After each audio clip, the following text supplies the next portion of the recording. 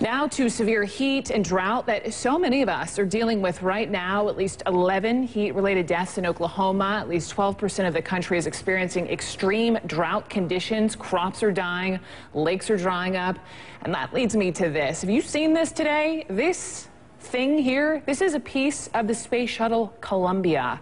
It turned up in a lake in Nacogdoches, Texas after waters dried up and receded. You remember debris from Columbia just fell all around that area after the shuttle broke up upon re-entry back in February of 2003. Now NASA is working on a plan to recover this piece of the shuttle, which is a tank that provided power and water for shuttle missions. Chad Myers, you have more perhaps on what could be found or on this piece of debris? That was a cryo tank. It's about 4 feet around. It didn't look it's that large? It's 4 feet in diameter. Yeah, it's very large. And wow. it was holding either the cryo hydrogen or cryo oxygen to come together to make a fuel cell to make power for the shuttle, and then all that other stuff, that all those amazing parts, the millions of parts that the shuttle had, right? But let me show you, I have a picture here from NASA about the parts that they actually found of the shuttle Columbia when it went down. There's the outline of the shuttle, back to there, and like that, kind of there, right there. But they didn't find very much of this shuttle. So there's still an awful lot on the ground in Texas.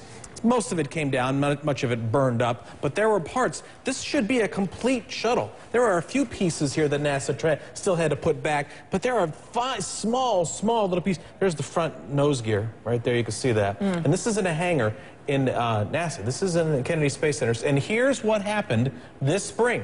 It dried up. The entire state of Texas literally dried up. Right over there, Nacogdoches, there was a lake just on the west side of the town. And parts of the shuttle fell into this lake. And especially on the north side of the lake, now that the water is down, people are finding things. Do not touch something that you find. It's against the law. It's a piece of property of the United States. Call the authorities. They'll come get it.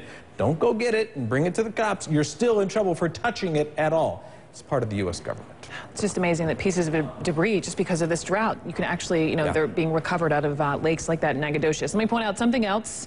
There is another way, I guess, the drought is affecting people here in Texas. Let me look at the video here. This is Johnny Finn's. It's supposed to be a floating restaurant. Yes. Hence the theme, lack of water. This is Lake Travis in Austin. Doesn't much look like a water or a lake to me. I mean, again, just another example. They've, I guess, had to shut down because the water levels are so low. Those boats aren't going anywhere. No, you can push this lake. And by the way, if you find my wallet that has my driver's license in it from 1993 in Lake Travis, get out of here. You can send it back to me. That lake is 26 feet low right now. Wow. So they would take the restaurant and they'd keep pushing it out, but eventually they ran out of dock and ran out of water. Have you been to this restaurant? I have been to the restaurant. And you lost your wallet. Travis. I have been to Hippie Hollow. Don't look that up. That was in my I'll be youth. looking that up. Thanks, Chad, so much. Let us know if you find Chad Myers' wallet. Coming up next.